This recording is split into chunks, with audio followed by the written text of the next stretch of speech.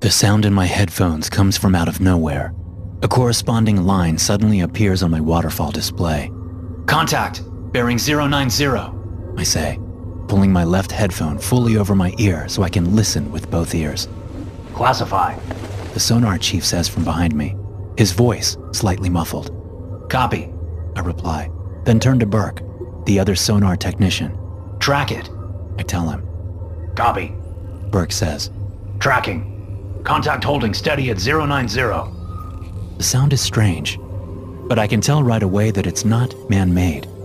Unless the Russians have developed some amazing technology that we haven't even dreamt of yet, not likely. Biologic, I say. I feel everyone around me relax at the classification. I relax slightly, but I still listen. The sound is like no other biological I've heard. It's not a whale or a school of fish or even pistol shrimp. It's something else. There's something strange about this. It's contact changing direction, bearing 060, Burke says. It's moving fast. I immediately notice the difference in my headphones. The sound that reaches the passive sonar array on the sub intensifies. Whatever it is, it's loud and it's close. Plotter, how soon until it reaches us? Chief says to Smith. Smith does his quick calculations before answering. 90 seconds, sir. You're sure it's biologic, Perez? Chief asks me. Yes, sir, I say. What about you, Burke? You agree? Chief asks. Yes, sir, Burke says. But I couldn't tell you what it is. There's cavitation, and it's moving fast. Okay, Chief says. Well, whatever it is, it won't mess with us. Maybe it's just a curious whale. The sound changes in my headphones, shifting into something wholly different. Suddenly, there's more than one source, or the thing is making the same noise from multiple points at different times. What the hell? I say. Sir, it must be a group of something that was traveling in formation, but it's not anymore. Whatever it is just broke up. But it's still moving toward us, Burke says. My mind goes back to the meeting we had the previous day about our mission. Most of the time, enlisted Navy personnel like me aren't filled in on the classified stuff that the captain, XO, and other officers know. But the stuff they told us yesterday wasn't classified. It was alarming, though. It wasn't really relevant to our mission, but the XO told us that we would be passing close to the Kara Sea, off the coast of Russia. The sea had been used as a dumping ground for nuclear waste and decommissioned Russian nuclear submarines for decades. He said that over 6 times the radiation released at the Hiroshima bombing during World War II was now sitting at the bottom of the Kara Sea. Some of the materials hadn't even been dumped deep. There were plenty of decaying containers with radioactive material in shallow parts of the Kara Sea. So as the sound in my headphones grows louder and remains inexplicable, all I can think of are some strange, deformed sea creatures swimming up to our submarine. But that's ridiculous, isn't it? This isn't some B movie made in the 60s. It's real life. Whatever it is, it'll be gone soon. Sea creatures have never been known to attack a submarine, Chief says. I feel like I should object, like we should do something, but there's nothing to be done. It's not like we could fire a torpedo at the things. That would be ridiculous. So I just listen as the seconds tick by, waiting for whatever is causing the noise to pass. Submariners often hear things on sonar that they can't directly identify. Maybe once the data is analyzed back in the States, they'll figure out what it is. Maybe it's just a loud bang resonates through the ship, followed by another and another. All of a sudden, it's as if there are 24 hammers hitting the hull. I have to rip off my headphones to keep my ears from being damaged. What the hell is that? What's going on, Sonar Chief? XO says. No one has an answer. We all just sit or stand in our positions, wincing at each new bang. But then it stops. Everything is quiet again. I put my headphones back on, but hear nothing out of the ordinary. Just normal sounds that passive sonar picks up underwater. Commander Scott comes into the control room quickly, moving faster than I've ever seen. What was that? Are we under attack? I don't know, Captain, Chief says, the fear plain in his voice. Contact classified as a biologic, moving fast toward us. Then it banged into us. That didn't sound like an it, Commander Scott says. It sounded like a them. and lots of them. What is passive sonar picking up?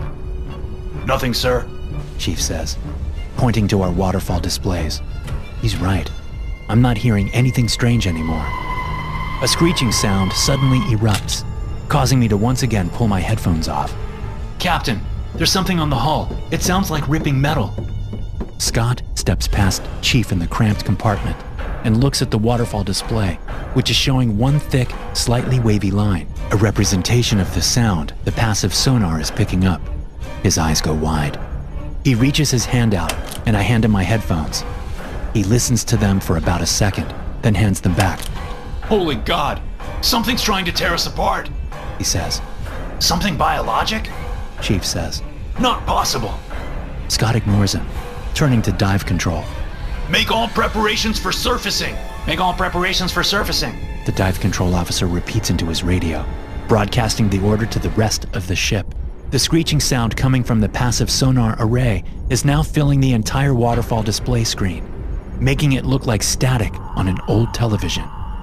Something shifts, and the entire sub shakes. Alarms start going off. Hull breach! Someone shouts. Emergency blow! Emergency blow! Commander Scott says. I look over in time to see one of the officers flip the chicken switches next to the helmsman. Almost immediately, I feel the submarine angle up as high-pressure air forces water out of the ballast tanks, making us lighter. 300 feet! Chief says. I lift my headphones to my ears again. 250 feet! And I don't hear any more screeching. We're going up toward the surface fast. Maybe we've knocked them all off, whatever they are. 200 feet! Everyone's leaning forward to compensate for the angle. I'm leaning to the side, since my seat faces the port side of the vessel. 150! Hull breach? What the hell could have breached the hull? 100 feet! The tense air in the control room seems a little less so now. 50 feet! There's almost a feeling of weightlessness as the nose plunges through the surface of the water. Then we flatten out, rocking slightly on the ocean's surface. We couldn't have done this if it had been wintertime. Thankfully, it's summer, so there's not a layer of ice to keep us from floating on the surface to survey, and hopefully repair the damage. Commander Scott tells a couple of senior enlisted men to go up and get a visual check on the sub's exterior. We all wait while the XO goes with them to the small arms locker to hand them weapons. They come back up again, and I see that one guy has a shotgun and the other a .45. They make their way up to the bridge so they can look down on any potential threats from above. The whole control room waits silently for them to come back and report. A gunshot rings out, echoing down into the sub's interior. It's followed quickly by a scream and a thud. Suddenly, the men gathered around the vertical ladder to the bridge are all shouting. I can just see the backs of the men there through the narrow doorway from the control room. In the next instance, they're trying to scatter, which is easier said than done in the cramped space of the submarine. One of them, a big man named Salazar, turns around, moving toward the control room. His eyes are wide with fear. Something dark and wet drops down behind him. And before Salazar can step through the hatch into the control room, something erupts from the center of his chest. He looks down at it. It's a dark-colored, pointed, spear-like thing, sticking a couple of inches out of his flesh and through his blue uniform shirt. Everyone in the control room is silent for a second, wondering what the hell is happening. Salazar falls forward, revealing a black, crab-like creature standing about 4 feet tall. 2 black eyes jut forward from its domed shell. Slowly, the creature puts the outstretched and blood-covered front leg down. It clicks as it touches the metal floor. The black eyes stare into the control room, a couple of long antennae waving in the air over its eye stalks. It looks like a crab, in that it has segmented legs that are longer at the front of its body and shorter at the back. But instead of 2 arms tipped with claws, it has 2 long, segmented arms that end in what looks like 3 large, sharp fingers. What would be 2 index fingers and a thumb on a human. It has 6 legs total, besides the strange arms. And its prickly black mouth opens and closes, as if tasting the air. Behind it, several more of these creatures drop into the submarine and scurry up into a line.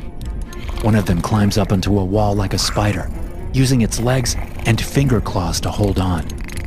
Commander Scott stands there, the closest to them, still as a statue. The lead creature turns around, and the rest of the creatures follow suit. They scuttle off into the submarine. This seems to break Commander Scott's trance, and he lunges over to a radio.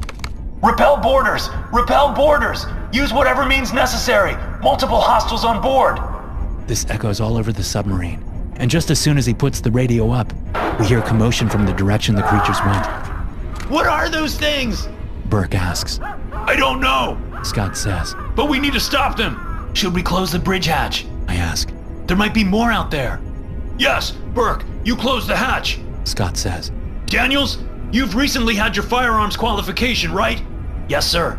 I say. A little over a month ago. You're with me, He says. You too, Chief. The rest of you, stay put and keep this submarine on the surface. Johnson, get a message to the Admiral. After this flurry of commands, Scott, Chief, and I head deeper into the submarine. We go down a level and come across the XO, Delaney. He's sitting propped against the wall outside the dry storage area.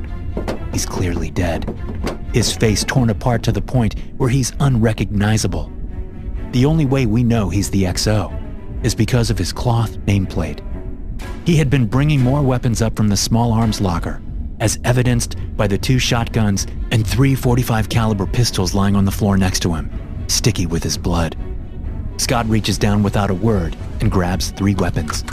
He gives me and Chief a shotgun each and keeps a pistol for himself. We'd been hearing screaming and shouting from ahead, so we move quickly through dry storage, finding another 2 bodies. They were the cooks, each with a knife nearby. We enter the crew's mess, which is the most open room on the sub.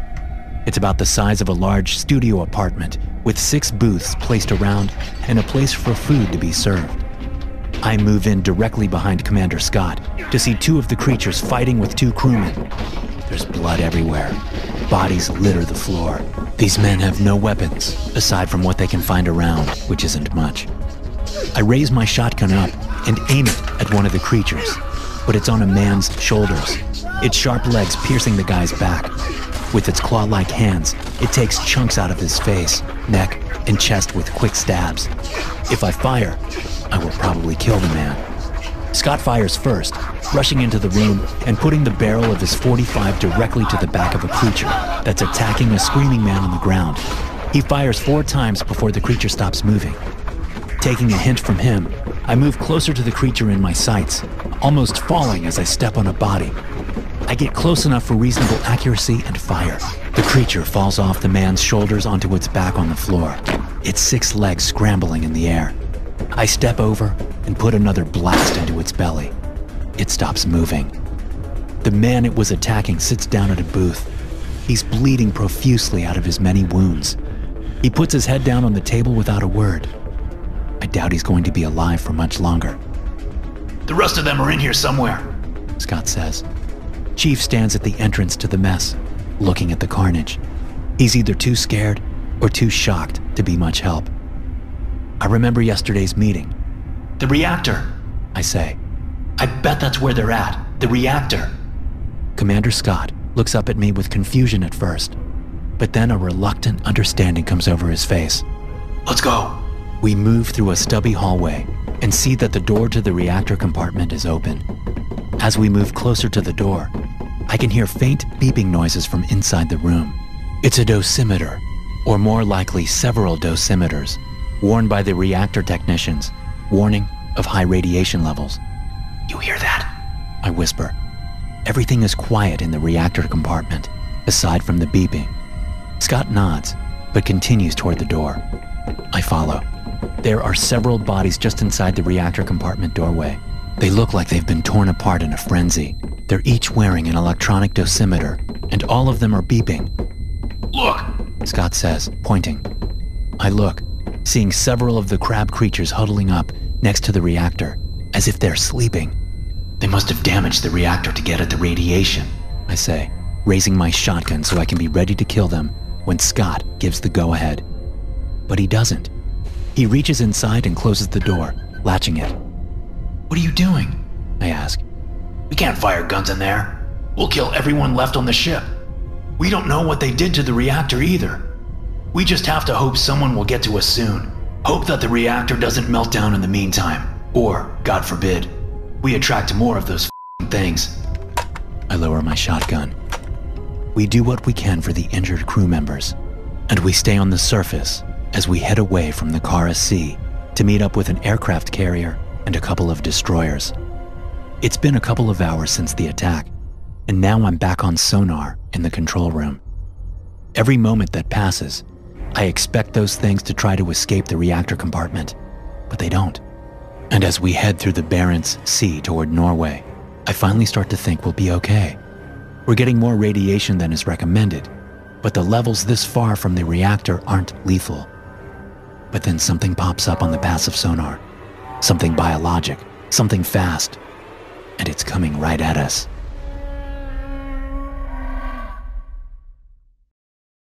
Michelson's face is unrecognizable. It's severely swollen and splotchy where it was once healthy and vibrant. Blood and pus seep through his skin like sweat, staining the white sheets under him red and pink.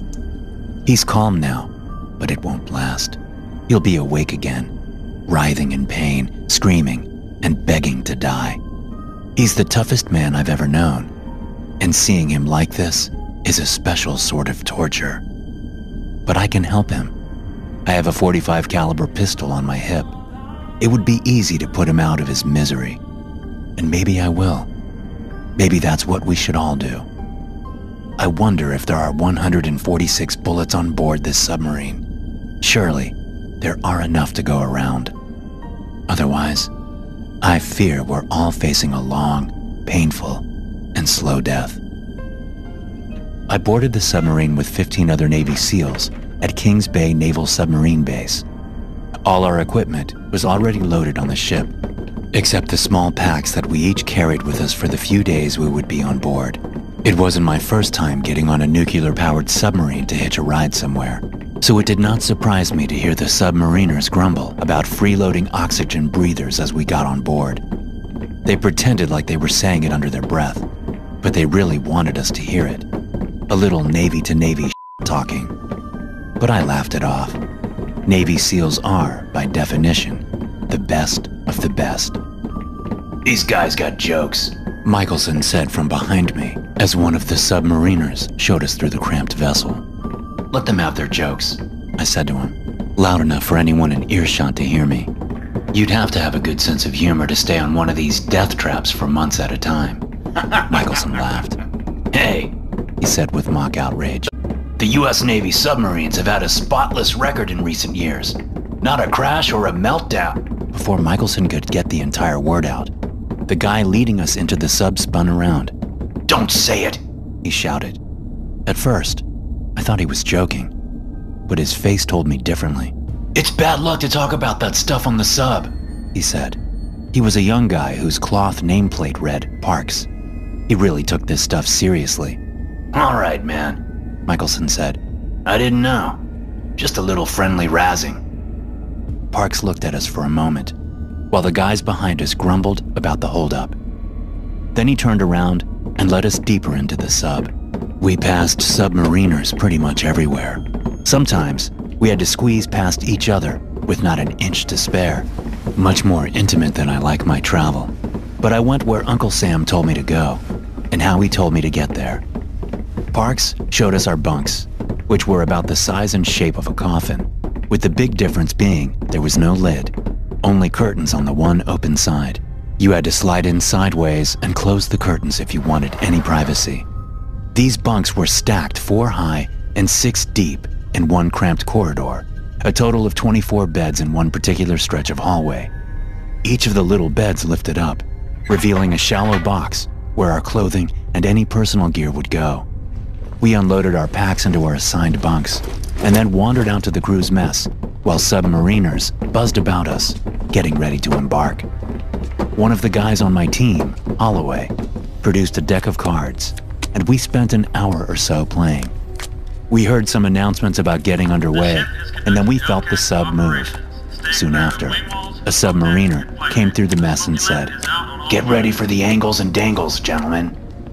Sure enough, we felt the sub tilt as it dove, making us lean back or forward in our seats.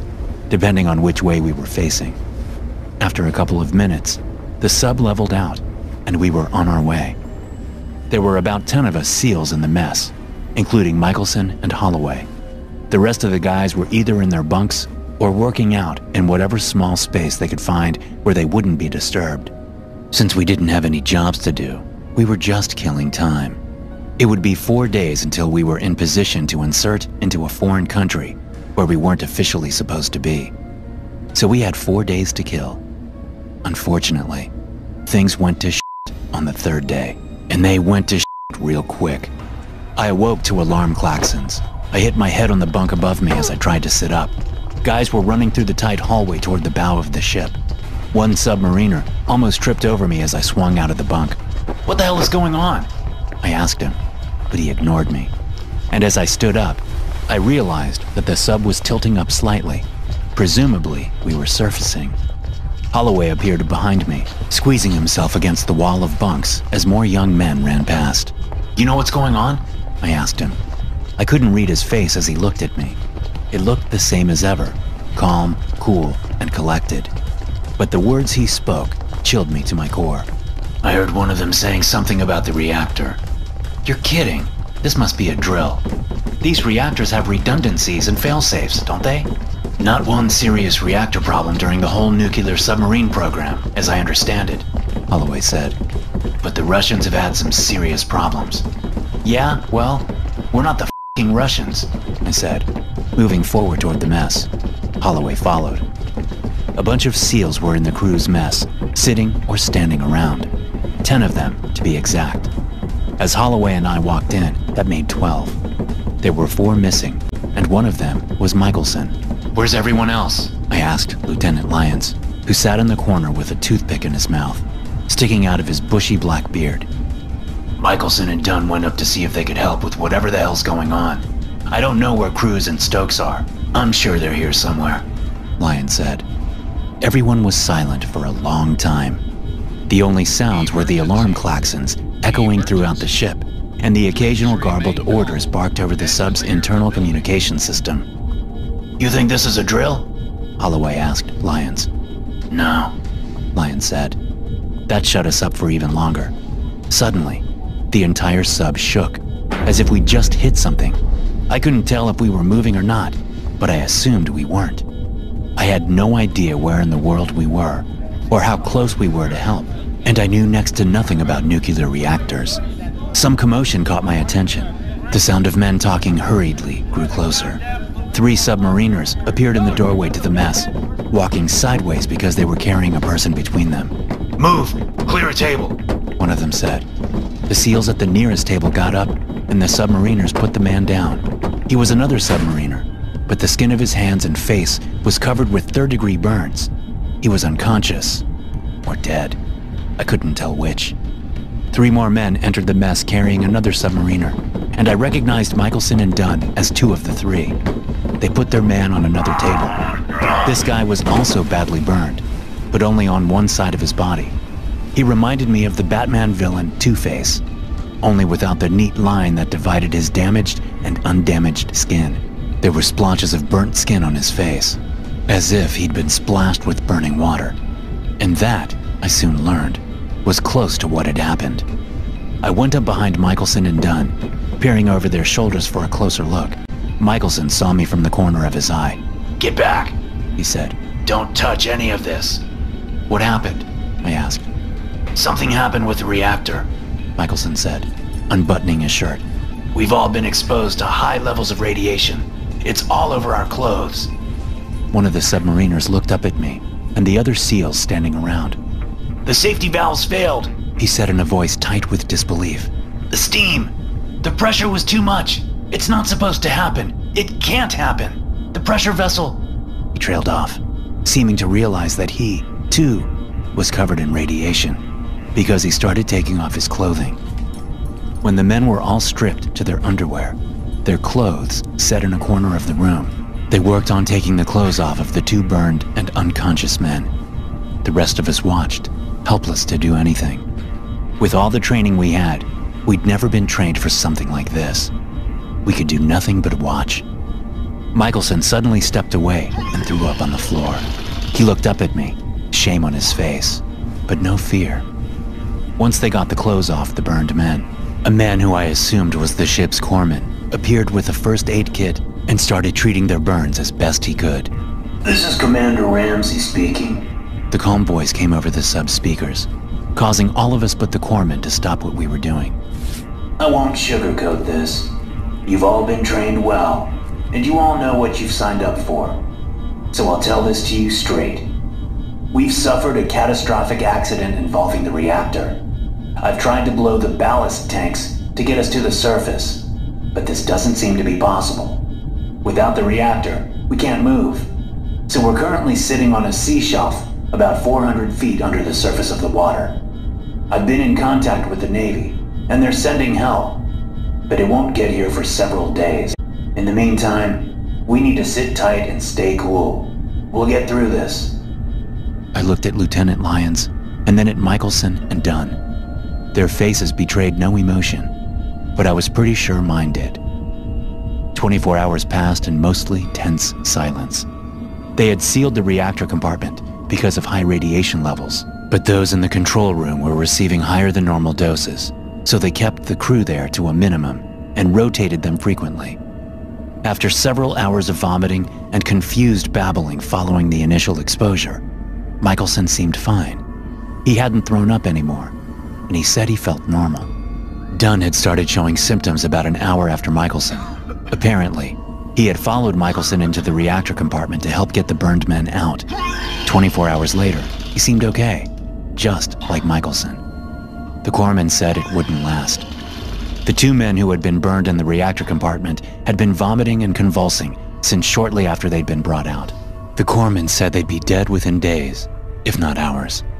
None of the news we got was good. So when Lyons came and found me lying in my bunk, I knew things were about to get worse. It wasn't his face that told me.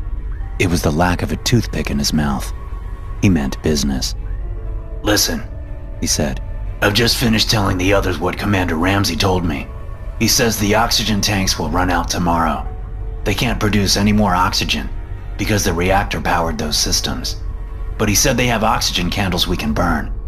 The question is whether they'll get to us before they run out. Jesus, I said. He thinks we're going to run out of air before they get here? He doesn't know, maybe, Lyons said. But that's not the most concerning part of our situation. You're kidding. What is it? Killer sea monsters closing in on us? Lyons shook his head, clearly not in the mood for tasteless jokes.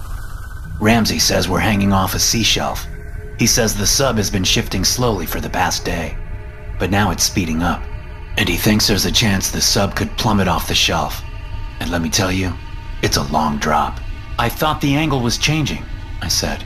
Is the drop long enough for the compression to kill us? Lyons nodded. But we have our equipment on board. We could swim out. And leave them all behind? No, we have our dive gear. They have some escape suits or something. But we can only go through the lockout trunk so many at a time. It can only fit so many. Since we're guests on this ship, Commander Ramsey wants us to go first. What would we do? Just float on the surface of the ocean and hope that rescue ships show up before we die? That's if we make it to the surface alive. From 400 feet, that's not guaranteed, I said. Lyons shrugged. I know the risks as well as you do. There are no good options here. We can wait to die in here, or try our chances in the ocean. This is insane, I said. Insane. Just telling you what our options are. Lyons left me then, and I thought about leaving the ship in our scuba gear. It wasn't a better option than staying on the sub. At least, not as things were. Even if we did survive the swim, we would be abandoning them to their fate, hoping that they could escape. Even if they had enough escape gear to get everyone off, I didn't like it. Now it has been 2 days since the reactor accident. The air has grown foul. The levels of carbon dioxide are climbing, even though we're burning the oxygen candles regularly. Michelson and Dunn both took a turn for the worst hours ago. Their skin is degrading, swelling, and turning waxy. They're delirious, often crying out in pain. They're sweating blood as their insides are being destroyed on a cellular level. The rest of the people on board are trying to do as little as possible in an effort to conserve oxygen. One man had to be sedated after he lost it and started screaming about not wanting to die this way. I stand next to Michelson's bunk looking down at him, thinking about putting a bullet in his head, just like he's asked me to do at least a half dozen times now. And I think about putting a bullet in my own. My chances are only slightly better if I do what Lyons wants and swim out of the sub. But I know I'll take the chance. I don't have a choice. I know we should have left by now, to give the submariners more oxygen. So it's time to leave, to say goodbye.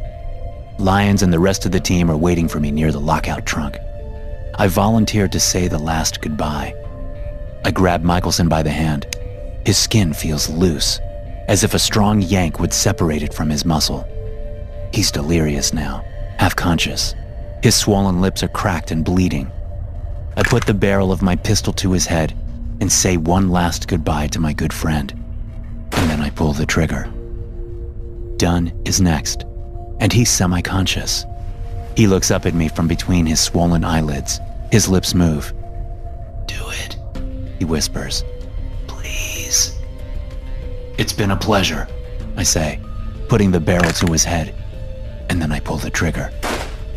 The submariners are silent as I pass them, their bloodshot eyes following me as I head to the lockout trunk.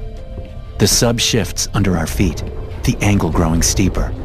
There isn't much time. Commander Ramsey is outside the lockout trunk. He shakes my hand before I suit up in my diving gear. Thanks for the ride, Commander, I say. He smiles weakly. Good luck.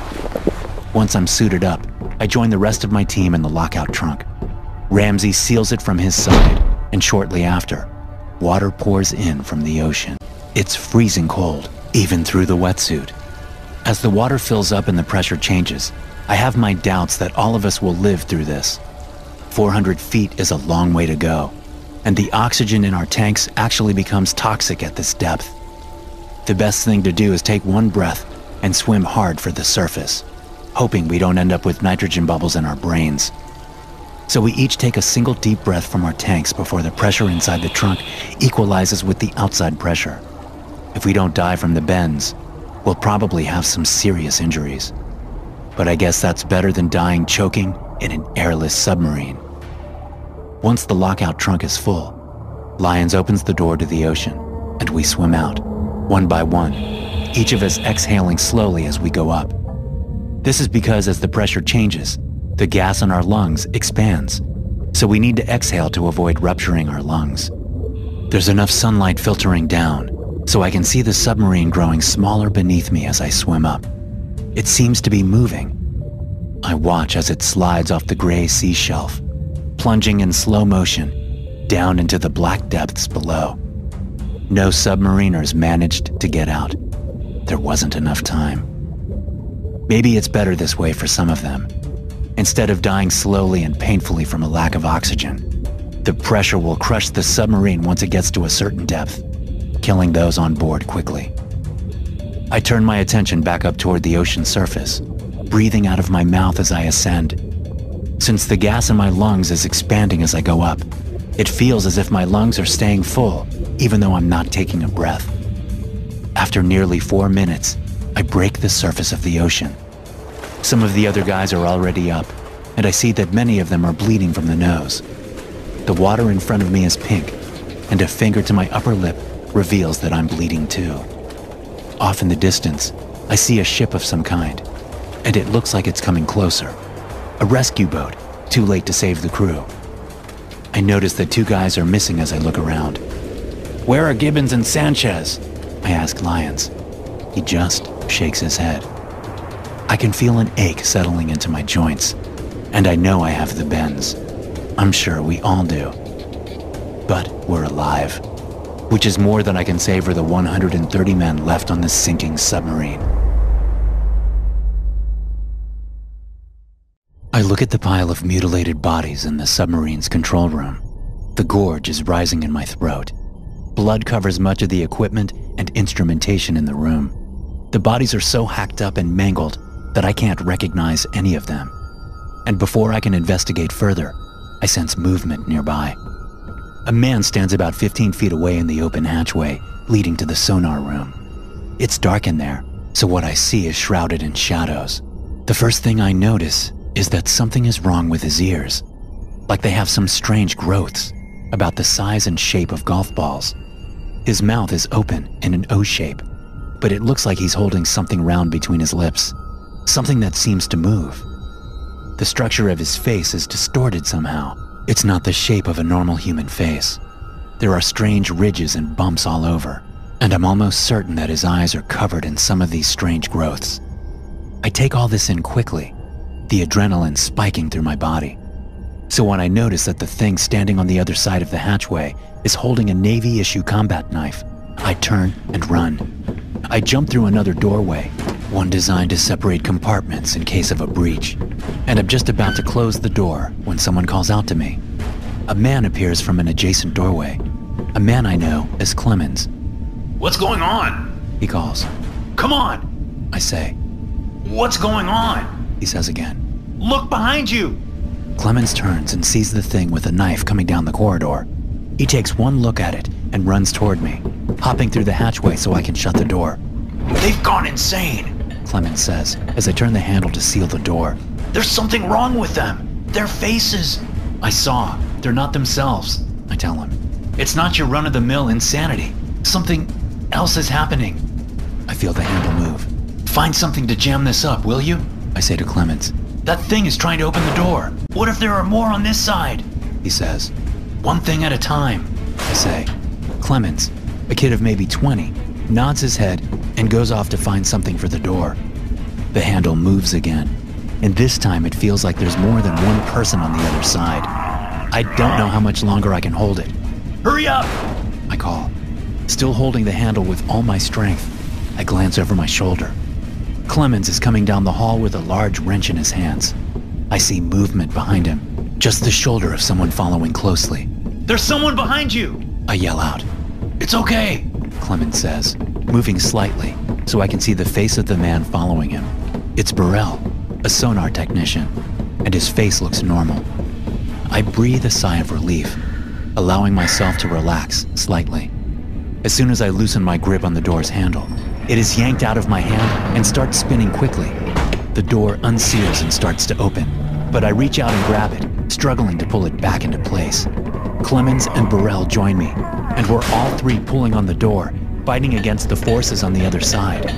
We spin the handle and work hard to keep it spinning until the door is secured. Clemens picks up the wrench that he dropped and jams it at an angle between the handle and another metal door component, essentially locking the door for now. We step away from the door, panting and sweating. "What the hell was that all about?" Burrell says. "What's going on?" I don't know, I say. Something's wrong with one, or some, of the crew. "What do you mean, something? What's wrong with them?" Their faces are all messed up, Clemens says. "Not normal." Someone killed a bunch of people in the control room, I say. I saw the bodies. Burrell looks at the wrench stuck in the door. Whatever is on the other side is still trying to turn the handle, but it's not budging. He sits on the ground. "You think this has something to do with the weird stuff we experienced yesterday?" He asks. I had the same thought. We'd been on a routine patrol when all the instruments started going haywire at once. Something that is nearly impossible under normal circumstances. We'd been pretty deep, 1,500 feet or so, and had some anomalous readings right before everything went crazy. Or at least, that's what I heard. I wasn't on shift at the time. Apparently, the sub had gone blind. We couldn't tell how deep we were, where we were, or even whether we were moving. But Commander Ryan had kept his cool and started diagnostics on the various systems to figure out the problem. Still, it wasn't an all-hands emergency, so I'd gone to sleep along with the rest of my shift. I'd awoken to an eerily quiet boat and made my way to the control room. That's when I found the dead bodies. I'd say it's a pretty good bet that it has to do with the weird stuff that happened yesterday. But there must be more of us here. It's just not possible that nearly 140 people have been killed. I don't buy it. There'd be bodies everywhere. "It's a big ship, but let's check the bunks," Clemens says. "See if anyone is back there." I don't suppose either of you can get into the small arms locker, can you? I ask. Both men shake their heads. Okay, let's go, I say. Burrell, stay here and keep an eye on this door. If anything happens, give us a shout. Burrell doesn't look like he's fond of the idea, but he stands up and nods his head anyway. Clemens and I head back to the bunks and start opening the navy blue curtains obscuring the beds. We check 8 bunks before we find anyone. Morton's here, Clemens says. I turn around and see Morton, curled up in a fetal position in his bunk. His eyes are wide, staring blankly through us. What the hell happened, Morton? I ask him, shaking him. His eyes shift up to my face, but they're still blank with what I suspect is shock and disbelief. They let them in, Morton says. Before any of us knew what they were doing. They let them in. Who? Who let what in? I ask. Commander Ryan and the XO. They flooded the escape trunk and opened the hatch to let them in. There's nothing we can do. Nothing. We're stuck in this tin can with them. Where's everyone else? Clemens asks. Where's the commander? Gone, Morton says. They're f***ing gone. He's lost it, I say. Let's look for more. Burrell's screams cut my words off. Both Clemens and I look toward the sound. I know instinctively that Burrell is in serious trouble. The scream was one of tremendous pain. See? Morton says. He reaches out and pulls the curtain closed over his bunk, determined to wallow in his insanity until they find him, whatever the hell they are. As the noise of footsteps drifts down the hall toward us, I know we need to move. Let's go, I say to Clemens. If we can get to the mess, we can arm ourselves with knives. It's better than nothing. Clemens nods, and we both make our way past the bunks, past the empty officer's wardroom, through the dry storage area and into the mess. We each select a kitchen knife quickly, the sound of footsteps following behind us. The closest sealable compartment is the torpedo room. Not only is it the closest place to seal ourselves in, but there's also a slim chance that one of us could escape through a torpedo tube. Not both of us, but one. And that would be a last resort. But it seems that we're closing in on a last resort scenario pretty quickly. The torpedo room door is closed, so we have to open it. And as we do, Burrell and several other figures appear behind us. I'm busy opening the door, but Clemens sees them coming. Oh my God, he says. It's Burrell! They got him! Hurry! I can hear the footsteps coming, but I can't risk a glance back. It would waste precious seconds. I get the door open and let Clemens go first. Then I step in, and as I close the door, I glimpse back at Burrell. Only it's not him anymore. His face is swollen and bumpy, as if a bunch of smooth pebbles of various sizes have been shoved under the skin of his face. His mouth is open, holding a round object, and I realize that it's an eye, about twice the size of a human eye. It's bloodshot and has a mottled red and black iris around the staring pupil. The other eyes seem to have grown out of his ears. All 3 of them are staring at me. Burrell's own eyes are swollen shut with the bulbous configurations under his skin. I get the door closed and spin the handle as quickly as I can, sealing it shut. Clemens appears by my side with a socket wrench and a spare hydraulic tube, both of which we shove into the door to keep the handle from moving.